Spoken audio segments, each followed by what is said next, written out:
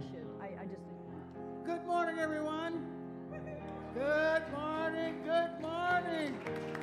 Yeah, we're here. Let's all stand. Oh my gosh, I'm going to cry. Here we go. Oh, let me love in a holy, holy way. Let me love in a holy, holy way. Oh, let me love in a holy, holy way. Let me love in a holy, holy way. Oh, let me love in a holy, holy way. Oh, let me love in a holy, holy way. Oh, let me live in a holy, holy way. Oh, let me live in a holy, holy way. Oh, let me serve in a holy, holy way. Let me serve in a holy, holy way. Oh, let me know that love is all around. Let me know that love is all around. Here we go. Oh, let me live in a holy, holy way. Oh, let me live in a holy, holy way. Serve. Oh, let me serve in a holy, holy way. Oh, let me serve in a holy, holy way. Oh, let me live in a holy, holy way. Let me live in a holy, holy way.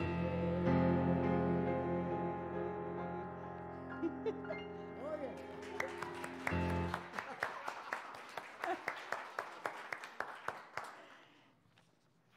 Andy Anderson in the house. Thank you, Andy.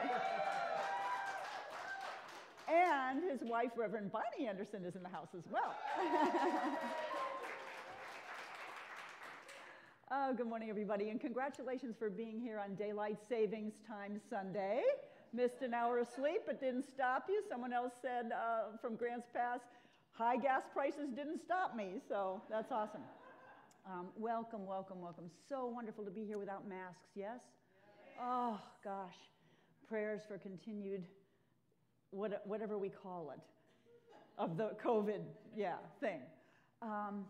We will not be live streaming today. You may have gotten that message.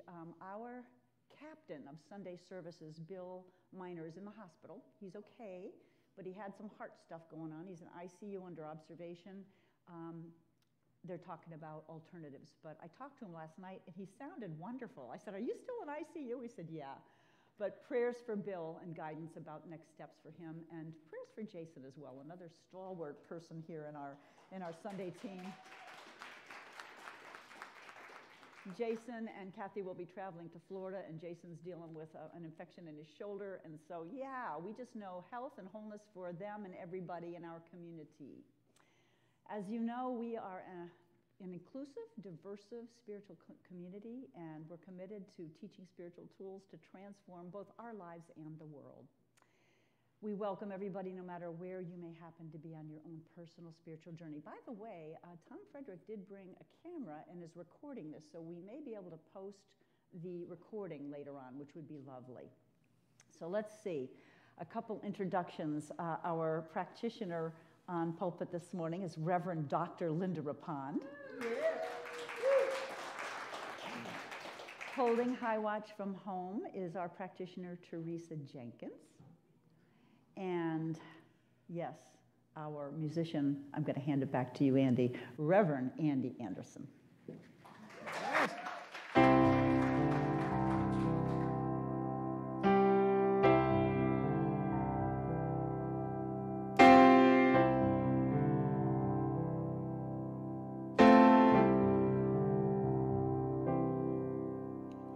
Looking at the sun, stars, the moon, the sky. So good to know that I'm alive. My eyes are open wide. Everything that I feel, know that it's real. Just take it in and feel the love, the peace, the joy. So glad that I know it's just another blessed day.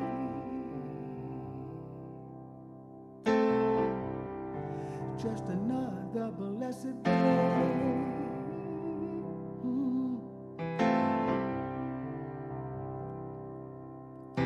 Look all around me, all that I see is life itself looking back at me, smiling. How do you do? It's saying to me, how do you do? Everything that I say and that I do is leading me to what is true for me and for you. So glad that I know, just another blessed day.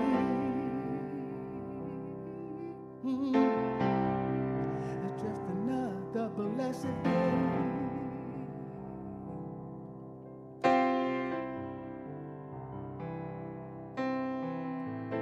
No matter what comes and goes, life is like the river that always flows. It's breathing in, breathing out. I'm one with the one and it's all right. It's only waiting for you. So come on and dive into your truth. Oh, nothing's holding you.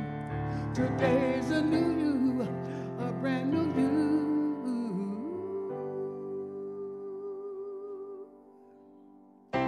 Today is a blessed day, perfect time and space to love myself, and let just love myself.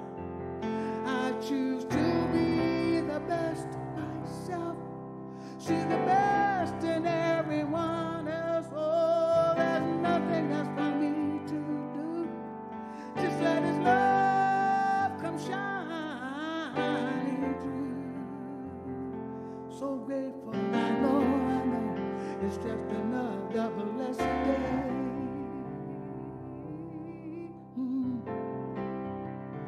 Just another blessed day.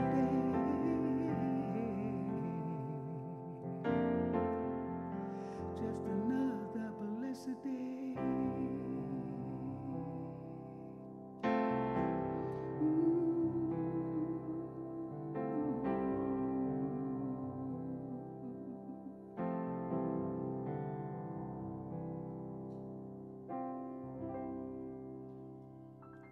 Let's just move straight into prayer. Turning within and finding that the infinite presence of God is already indwelling in us. That what is within is also without, filling this building with its holiness, with its light, with its love. And so I recognize that that which is within each of us and that which is without each of us and all around us is only God all the time. So I bless this service. I bless this day. From wherever we've come and whatever's on our mind, I know that this service brings solace to the soul, a sweetness to the heart, a connection with other beloveds. So I bless the music. I bless the talk by Reverend Kimberly. I bless every piece of this service, knowing that it is indeed blessed, and so are we. Thank you, God. And so it is. Amen. It is so good to be back in person. Gotta tell you, I am loving this. I have a reading today, and it's from the Daily Word, which for those of you who are coming from Centers for Spiritual Living might not know, this is the Science of Mind equivalent that has actually been around a lot longer than we have. The Daily Word is the Unity daily guidance. And you might want to pick it up. It's real good.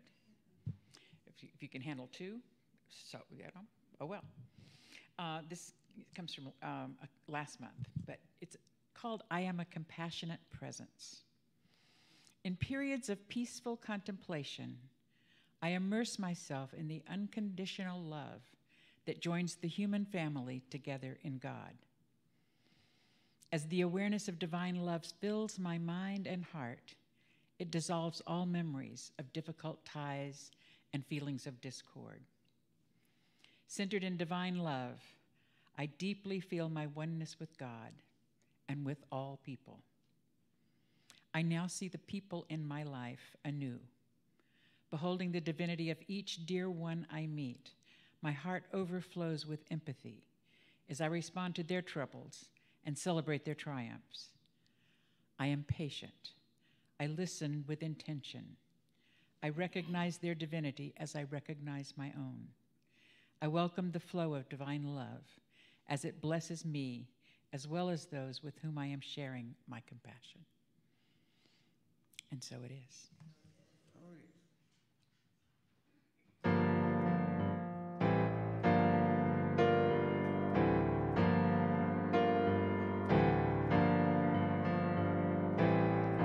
There's only one life. That life is my life. That life is a wonderful. That life is my life.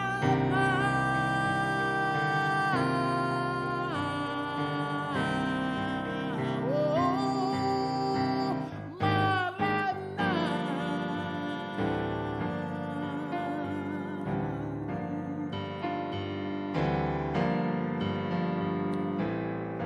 I look all around me, it's all I see.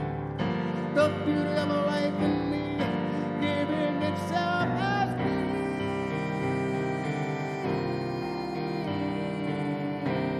Oh, as me. Yeah.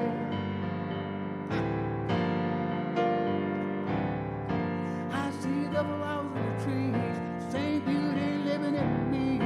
Everywhere I go, everything I do, everything I see, a reflection of me.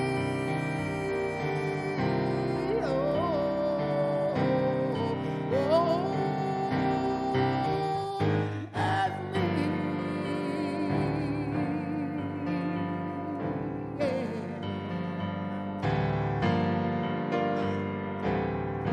The river of life is flowing. He keeps on growing, growing. The winds of change is blowing. There's nothing holding back of me.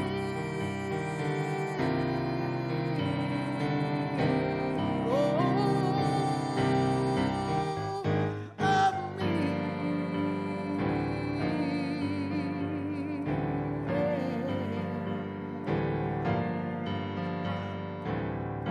There's only one life. That life is my life. That life is a wonderful. That life is my life.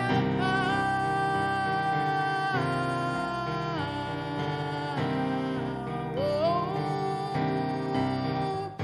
right now.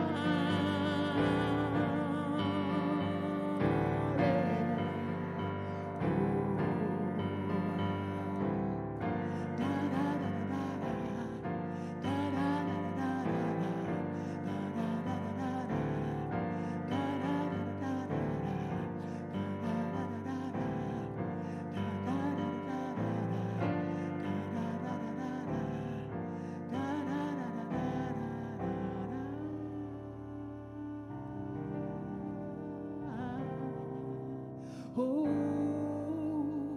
right now.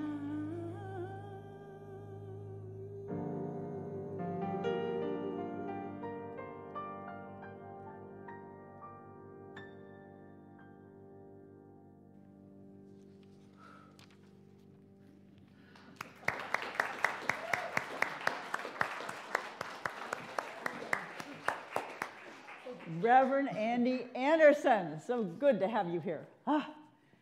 And you know what else is good? For those of you who were here last week, you probably know already what's good. We have a new sound system. Yeah. Thanks to Tom Frederick and Anton Mizrak, who has lent us a 16-track new sound system, never been used, and Tom, who came extra duty to install it, was it yesterday or the day before, Tom? Hopefully we won't have the glitches that we had last week. So thank you so much to you guys. Yeah. So some of you may know our theme for this month of March is mapping, I'm forgetting the middle word, mapping meaningful connections. Meaningful connections. And the phrase comes from our book of the month, Brené Brown's Atlas of the Heart. And I'll be promoting our book study that's coming up very shortly about that. But mapping meaningful connections, last week we talked about oneness, because part of forming meaningful connections is knowing that we're one, that we're all one life, God's life, as Andy so beautifully sang to us. And my intention for this morning is to answer what I think is a very important question. And it's this, it's posed by Brené in her book. What's the most effective way to be in connection with and in service to someone who is struggling without taking on their issues as our own? I'm going to read that one again. What's the most effective way to be in connection and in service to someone who is struggling without taking on their issues as our own? Can anybody relate to that question? Yeah? So, you know, we have different tendencies when it comes to listening to or witnessing people who are experiencing grief or trauma or any kind of painful emotion. One thing we tend to do sometimes is want to fix them.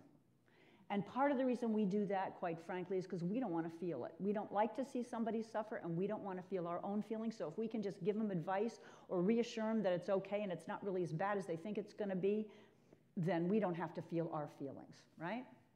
Another thing we do sometimes is armor ourselves, and understandably so. You know, we kind of harden a little bit and keep them out here a little bit. And then another completely different thing we tend to do, especially if we tend to be empaths, is take on their feelings to the point where we're stuck too. There's that old adage, if somebody falls down in a well and is stuck, if we jump down in the well with them, well then guess what? Nobody can help anybody, right?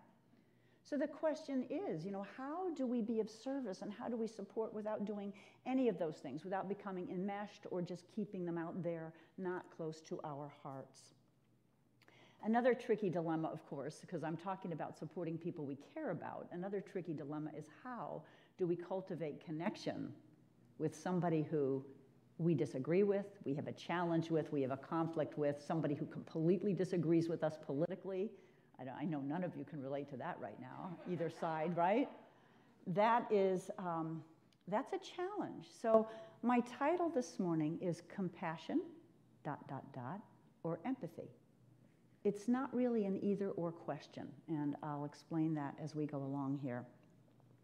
I'm relying in good part on the research of Brené Brown. How many of you have ever read a Brené Brown book? Isn't she awesome? So let me put a plug in right now. We're starting on the 23rd of Wednesday, the 23rd of March, a 6 weeks book study. My new co-minister, Rev Michelle Arellano, and I will be leading it here at from 6 to 7:30 p.m. here in the social hall, and it'll be a hybrid class. It'll be on Zoom as well. So I just think she is amazing in her research, in her writing ability, and her ability to express herself. So I recommend you get the book, either the hardcover or the Audible or both. The Audible is amazing. As Rev Michelle pointed out to me, she adds things in there that aren't in the book. So it's kind of like the inside scoop you get a bit of. So I'm relying on her research. Now, let's see, if I asked you guys to name emotions, what would you say? What are some of the emotions we as humans feel? Yell them loud enough so I can hear. Joy. Fear. Fear. Sad. Sad.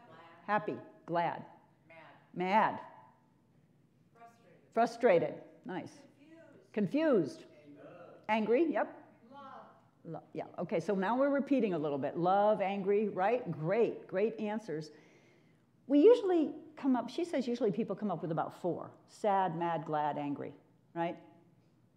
Did I repeat? But anyway, you get the idea. In this book, she documents 87 human emotions or experiences that somehow relate to emotions. 87. And she talks about how it's important for us to understand our emotions and to be able to talk about them and express them. So it's really, it's an eye-opener, I'll tell you. So let me ask you this. Compassion, we're talking today about compassion. How would you define compassion for yourself? What does compassion mean to you? No wrong or right answer here, but what would you say, what's compassion? Self-love. Self-love. Where was that, Greg? Was that you? Self-love, okay? It can be self-love. What's compassion? Because, can I expand on that? If we can't love ourselves, if we can't be compassionate with ourselves, can we be compassionate with others? Probably not, yeah. How else would you define compassion? Non-judgmental, supportive awareness. Thank you. Non-judgmental, supportive awareness. Beautiful. Yeah. Anyone else want to take a stab at it? According to Brene, you can look up compassion in the dictionary, but she likes to use the definitions that we carry around with us. That makes more sense, right? Because it's what we walk around thinking of. So here's her definition, and it's not just the right definition, it's just another beautiful definition of compassion. She says it's the daily practice of recognizing and accepting our shared humanity so that we treat ourselves and others with loving kindness and take action in the face of suffering. So I love that definition because of two qualities that we already mentioned. One, Greg, it's kindness, loving kindness towards ourselves. The second one, I guess we haven't talked about, but her definition includes taking action. It's not just, feeling with somebody and paying attention to them, being kind to them, but it's taking action to support or help them. Now, compassion is different from things like pity or even sympathy. In the Buddhist tradition, there's a concept called near enemies. And a near enemy is a state of mind that's very similar to the desired state, in this case compassion, but it tends to undermine it. So, it's near because it's similar, but it's an enemy because and pity, unlike compassion, keeps the other person at a distance. We feel like, oh, you have that, not me, poor you. And we tend to other eyes and distance the person. So it's not helpful. Research is showing that if someone's ill or suffering, it's not helpful when people just feel sorry for you and don't really connect with you. Pity says, oh, that poor person, I feel sorry for. People like that. You can hear the otherizing there. Compassion, on the other hand, recognizes we all suffer and we all have strength to deal with it, right? It recognizes the spiritual truth of everybody. So here's another quote from Brene. Compassion is not a practice of better than or I can fix you. It's a practice based in the beauty and pain of shared humanity. The beauty and pain of shared humanity. My biggest lesson, or one of my biggest lessons about compassion came when I was in my 30s. And I was working as a TV writer-producer for the PBS station in Phoenix, Arizona. I did a series on AIDS. My brother Rob, as I've shared before, was dying of AIDS at the time. And one of the segments I did was on an organization called the National Warren Project. They were an organization that recruited former IV drug users and prostitutes, most of them women, to go out and do outreach to help IV drug users and prostitutes not spread AIDS. So they were teaching them safe sex and they were teaching them not to share needles. And my camera person and I went out. We were in some pretty icky places, like crack houses, and it was pretty awful. But I had grown up, little background here, in a small town called Clark Summit, Pennsylvania, outside of Scranton. That was our big city, Joe Biden's hometown. And when we go downtown, like many cities, Scranton had an area where hookers would, walk the streets at night. Most cities have them. And my dad would say the most derogatory things about them, horrible things. And so I grew up with this learned judgment about people like that. And then I met these women who had been in the profession, who were now trying to help other people get out, and women who were still selling their bodies and using drugs. And in interviewing them, I was, oh my gosh. First of all, every single one of them had a history of horrendous sexual abuse. I have that in my background as well. So it was kind of like, there but for the grace of God go I, right? They had been raped multiple times by family members and other people. And in hearing their stories, I I lost that judgment. And my heart opened. I felt a connection and a compassion. And boy, did that change me. So I never look at pictures or news stories or seeing women now on the street and think, oh, isn't that awful or poor them? I think, yeah, I get it. I get it. And how can we help? I think that to some extent, that story helped. The other thing that happened to me as a reporter, we all have seen reporters ask questions that make us cringe. Somebody's in the middle of a tragedy and the reporter sticks a mic in their mouth and says, how do you feel? Oh, that is not compassion, right? And really that's manipulative because we're trying to get a story and we don't care how the other person feels. But what I found, because I had a tendency to be a counselor and ended up later getting a master's in counseling, that if I could compassionately and respectfully interview somebody and get them to talk, quite often it actually was therapeutic. Even though I was getting a story, it was actually therapeutic. And I always honored, the request to go off the record with something. But we need to be able to tell our stories. And we need to be able to tell our stories to somebody who is compassionate and connected and respectful and listening. And that goes both ways. We need to do that ourselves, and we need to do that for each other. And not let things get in the way like the things I mentioned earlier. Like, I don't want to go there. So really this takes a heart opening and a willingness to feel our own feelings and walk through them, doesn't it? We can't stay hardened and be in compassionate connection with other people. Now, empathy. Brene Brown defines, she says empathy is a tool of compassion. It's a tool of compassion, the ability to understand what someone is experiencing and to reflect that understanding back. Now, what she says is, people often think they have to have experienced the same thing. Like, she's had people ask her, how can I be empathetic with somebody who's experiencing something I've never had anything near like that happen to me? So I have a question for you. How many of you have known joy in your life? Raise your hand, please. How many have known grief? How many have known loss? How about shame? You're qualified. You are qualified. It doesn't have to be the same experience.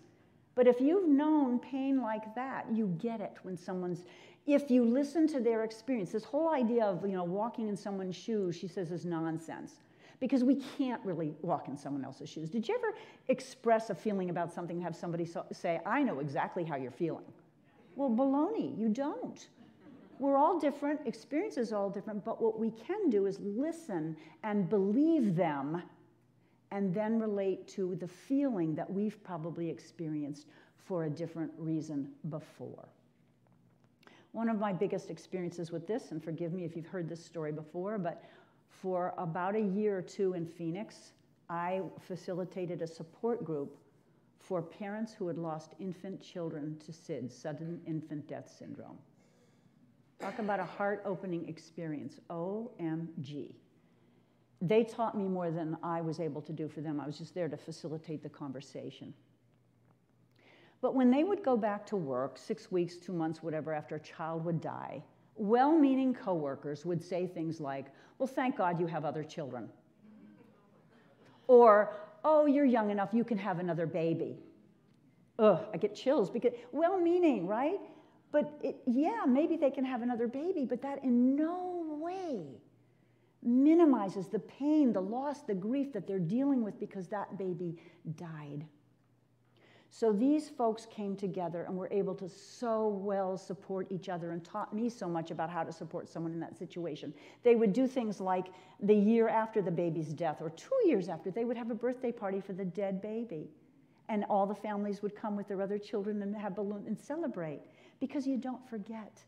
And it's not like you only have 2 children, you always have had 3, right? A beautiful experience of walking with, of being empathetic, of being willing to share the pain. Yeah. One more little example. And the other thing is, I don't say all this to be hard on ourselves. I go back to Greg's comment. Self-kindness, compassion is loving kindness to ourselves. We are going to make mistakes. We all have made mistakes, and we all will make mistakes, and the people that love us will make mistakes because we're human, right? So what we can do is learn and be open to learning and not beat ourselves up. But here's another example of something that can happen.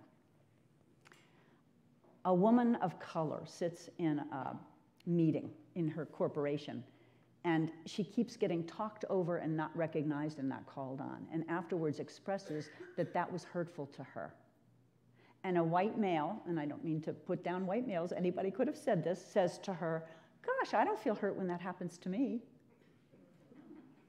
You know, again, it's not your experience, it's hers. We have to believe the person and be supportive and ask questions and take action. How can we do it differently next time? I'm letting you raise my awareness. Okay, let's all breathe. I need to breathe for a second. Sympathy, finally, is interesting. You know, we send sympathy cards, right?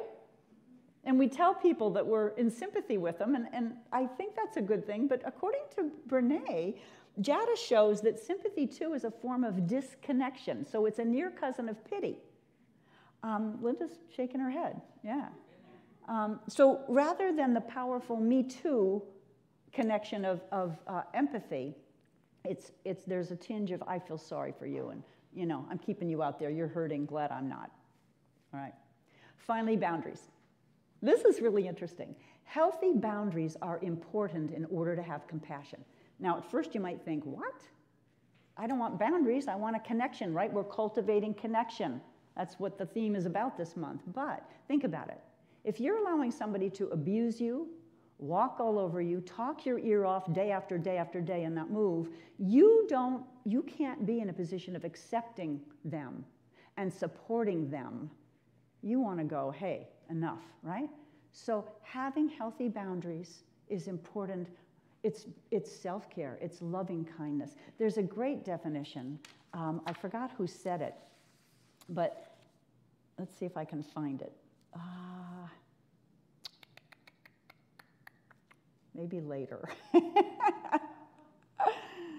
Yeah, there's a great definition because it's basically compassion is taking care of both yourself and the other person. The two go hand in hand. They cannot happen separately. Finally, I love this story. In regards to having compassion for people who are different, without sharing a name, someone shared with me just this morning a relative that has a completely different political view. You know who you are, I won't look at you. That's tough right now, right? How do we develop compassion instead of trying to convince them that we're right and they're wrong? Here's a beautiful story. Comedian Patton Oswalt tweeted, this is back when President Trump was president, and he was building his wall. And Patton Oswalt, comedian and actor, posted on Twitter a cheeky poem making fun of the wall.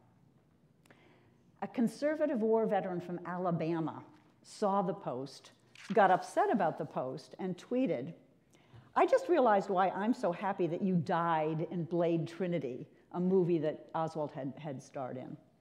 Minutes later, the vet added, "And you shoot basketball like the sawed-off little man that you are." I don't know if you know Oswald, but he's shorter than I am by an inch, right?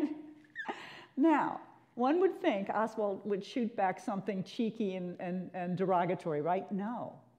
Instead, he decided to see his enemy as a friend. He decided to let go of the grievance. And this is what he tweeted back. "Ah, man, this dude just attacked me on Twitter, but then I looked at his timeline, and he's in a lot of trouble. I'd be pissed off too. He's been dealt some awful cards. Let's deal him some good ones. Click and donate, just as I'm about to do." Patton Oswalt donated $2,000 to this man's GoFundMe account. He encouraged his 4 million followers to do the same. And in just a matter of hours, this man had $15,000 in his account, 3 times the amount he had asked for. The vet too, gave up his grievances. This is the power, right, of forgiveness and connection. And the vet posts, these generous outpourings of love and support have given me a whole new perspective. I'm not a man who ordinarily cries, but I am truly humbled. Oswald, of course, had to have the last say. And so, in response to his new friend's tweet, he wrote, "This is why compassion and forgiveness are always best.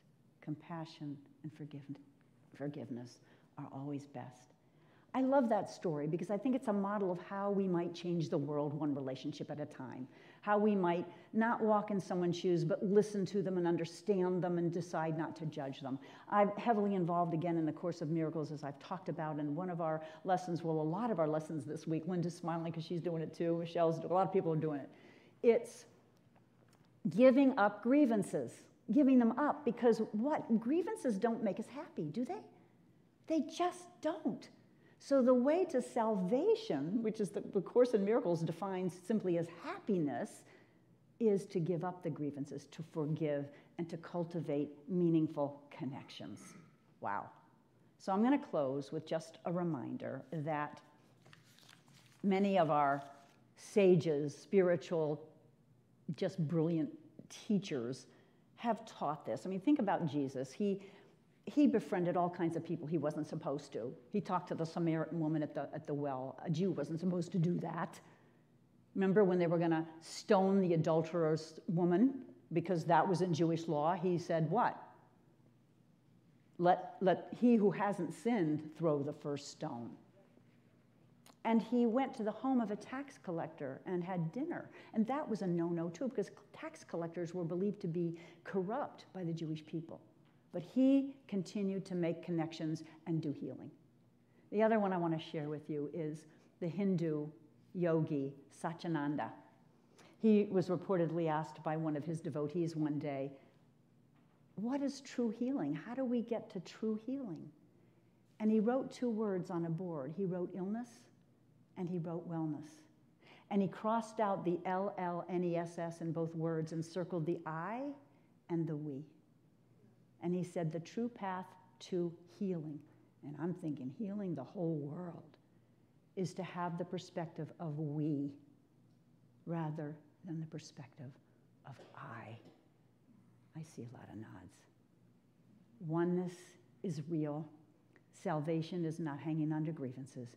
It's about forgiveness, reaching out, making connections. Let's go into prayer. Andy's going to tickle those ivories for us. Yeah. And so as we take a breath,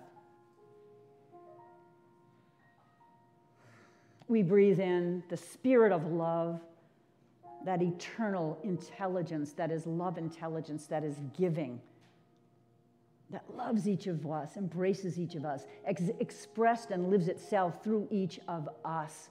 Without me, without you, God would not know itself in as expansive a way as it does. And this is true for everyone across the planet. We cannot be separate. And when we think we can, when we think we can keep someone at a distance or pity them or condescend to them, we hurt ourselves. So the invitation this week and this year is to listen, to open our hearts, to be willing to walk through our deepest fears and our deepest grief, to know that we're connected, that being human involves both suffering and strength, and that that's true for everybody, not just the one who happens to be on top at the moment. And I pray, too, that we think for ways and that we open to be guided for ways to take action, to not just feel empathy for someone, but to donate, to give our time, to give our treasure, to speak up, to really believe someone when they say they're hurting. And at the same time, I pray that we also keep our own boundaries so that we're not engulfed, that we're not enmeshed. Because when we can practice loving kindness to ourselves, we are in a better position to practice loving kindness for every other human being we meet. I pray that I'm guided to do this, and I pray that each of us, including myself, if we goof and we mess up, that we forgive ourselves, that we put the bat away, that we stop judging ourselves. Can you imagine a world where each of us did this? A world of oneness and forgiveness and connection? Wow. I know it's possible. I know it starts in the heart of each one here.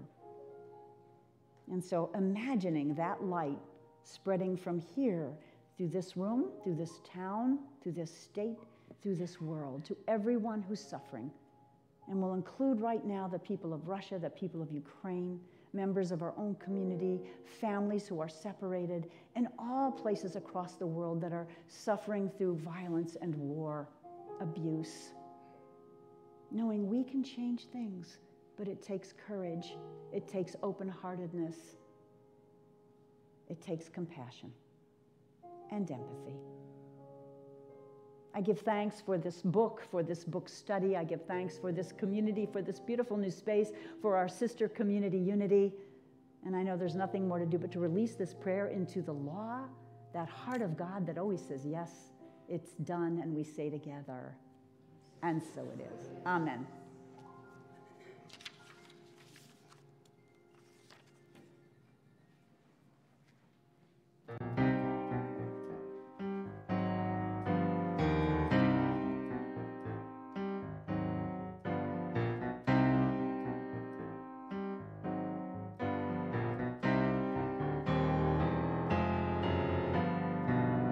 Love is the strongest force that I know. You only need to recognize and know. Love will heal, love can reveal all you need to know, and let it go. You see, I never thought, I never knew this love could be so wonderful and new. I let it lead me and guide me on my way. I'm here to testify. It's only love that can set me free. It's only love that will let me see I am whole and complete. It's only love that lives with me. Oh, I'm so glad I know I am the one with this power that makes it so. You have to live this love from the inside out. See that? What this love's all about. I get up every morning with a smile on my face, knowing this love will show me the way. I have to trust my inner knowing, step into my truth. In only then will I know this truth is love. It's only love that can set me free. Yeah. It's only love that will let me see I am whole and complete. Yeah. It's only love that lives with me. Oh, only love, only love, oh, only love,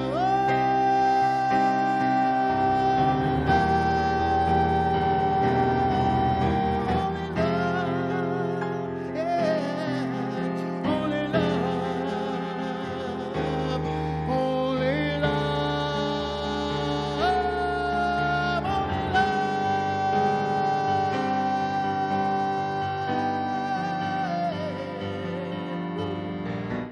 it's only love that can set me free. It's only love that will let me see I am whole and complete. Yeah. It's only love that lives with me. Oh, only love, only love,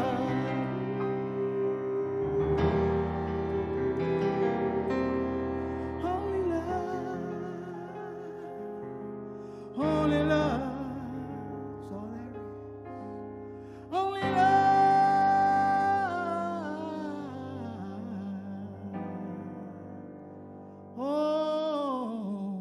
only love.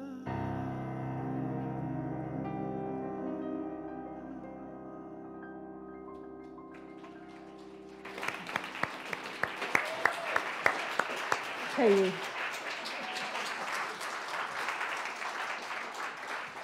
that's the sermon, right? Only love can set me free. Time now for our offering, our time of sacred giving. Our ushers are coming down the aisle, so a couple words about this. You can write a check either to CSLRV or to Unity Medford, your choice. And if you're giving cash, we encourage you to use one of the envelopes in the pew in front of you, or front row people. You'll have to ask the people behind you, so that you can designate your contribution to go to one place or the other. We're supporting both communities here. So let's say the affirmation together as I bless these two beautiful ushers and the rest of us in the room. Say after me if you would. Graciously I give. Graciously I give. From a place of love. From a place of love. Knowing that as I give, so do I richly receive. So do I richly receive. And so it is. And I'm going to do one more plug for our moving fund. It was pretty expensive to move in here and set everything up and clean the place and so on. You've been very generous. We've received $1,330. It has cost us close to $2,000. So if there's anybody who hasn't yet given, and thank you to all of you who did give, you can write a special extra check or put a special extra cash donation in for our moving fund. And this is the last time we'll ask. Thank you. I am so blessed. I am so blessed. I am so grateful for all that I am so blessed. I am so blessed. I am so grateful. So grateful. I am so blessed. I am so grateful. I am so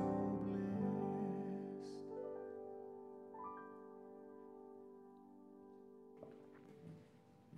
And we are so blessed, Andy. So just a couple announcements. Jean Hanna from Unity wanted to be here to talk about her upcoming workshop next weekend. She re-injured her foot, so there's another prayer request, please. And so she sent me this description, and oh man, I want to go. Jean is an art educator, as many of you know, so this is what she said. Most art classes ask you to observe something, find its beauty, and express it.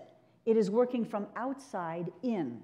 In this class, we look at our inner world, moments from our own lives, and find the soul's expression in it, mining the inner experience for the gold.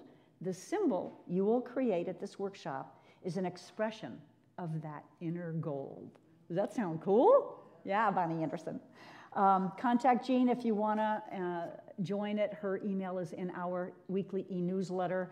It's jvanhanna@aol.com. It's March 19th, Saturday, from 11 to 1 right here. $15 to $20 fee, and all materials are provided. Woohoo! We also, I'm going to ask Rev Michelle to come on up and talk about our book study. Thank you. So I brought the book with me. It is like a tabletop book. It is absolutely beautiful. So I am listening to Atlas of the Heart, both on Audible and I'm reading the book. Mm-hmm. And what I love about this book is how it correlates to spirituality and how we're one and how we belong. But it also dives deep into our feelings. You know, there's those little quirks, and like what Rev Kimberly was talking about, the difference between compassion and sympathy, but it really breaks it down as individually, but also collectively, and what we're feeling and what's going on. And so it's been such a joy to journey with this book, and we're excited about the book study. It's Wednesday evenings from 6 to 7:30, and it starts on the 23rd of this month. And it's both live in person here at Unity and online. And so we've already got, I think, 8 people that are interested. And if you're interested in signing up, there's no cost. It's just a love offering. We just want to get together and delve into this book with you. Thank you. Thank you, Rev Michelle. My co-minister, your co-spiritual community leader. We're so looking forward to doing that together. Just another couple quickies, because Unity has a lot of stuff going on. Unity Tuesdays here, there's a lot going on. Let's see, there is, I think Janice is here, aren't you, Janice? There is Tai Chi with Janice, 11 o'clock on Tuesdays. 11:30, sorry. Thank you, 11:30. I hope I got that right in the newsletter, but we'll see. And then at 1 after that, here at Unity on Tuesdays, Jean Hanna does a weekly Joy of Collage workshop. So both of those, come for both. And both of those are a $5 to $10 love offering, so each of them. Let's see, anything else? Drumming Circle happens here. Anybody go to Drumming Circle this week? Cool, cool. Drumming Circle happens Saturday, the second Saturday, with Gary Eby at 11. Second Saturday of the month. I think that's it. If you want to sign up for our newsletter, if you're not receiving it, please send Vivian, raise your hand, an email at cslroguevalley@gmail.com. We'll add you to our, it comes out weekly e-newsletter comes out Wednesdays. If you would like to request prayer, you can do so. There's a button on our website, cslroguevalley.org, and I think that's it. Time for closing song? Yes. Uh-huh.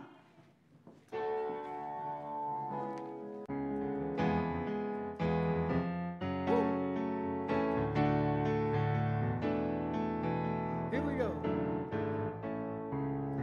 All good, holy, holy. All good, holy, holy. All in my mind, in my heart, in my soul. Let me know all is good, holy, holy. All love, all love, all love, holy, holy. All love, holy, holy. All in my mind, in my heart, in my soul. Let me know all is love, holy, holy. All God, all God, all God, holy, holy. All God, holy, holy. All in my mind, in my heart, in my soul. Let me know all is God, holy, holy. All good, all good, all good, holy, holy. All good, holy, holy. All in my mind, in my heart, in my soul. Let me know all is good, holy, holy. All in my mind, in my heart, in my soul. Let me know all is good, holy, holy.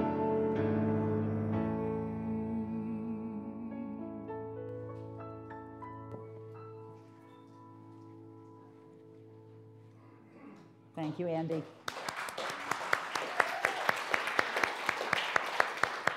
So, as we say goodbye, practitioners are meeting after service, right after service. So by next week or soon, we will be having the pre-service meditation at 10. So know that we'll announce that. And we'll also have prayer available from the practitioners after service in the social hall. So for now, my friends, let's be kind to ourselves and to each other. Many blessings. Namaste.